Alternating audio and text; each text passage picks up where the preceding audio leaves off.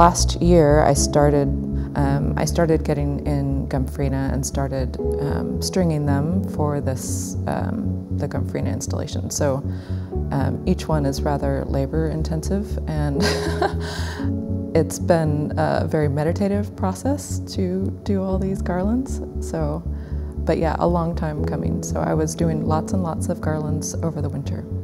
And the growers have been really wonderful to work with. In particular, I've been working a lot with Jenny at Windhaven. We've had a relationship for years now, probably 8 or 9 years, I think. And I've just I really trust their ability to grow amazing flowers.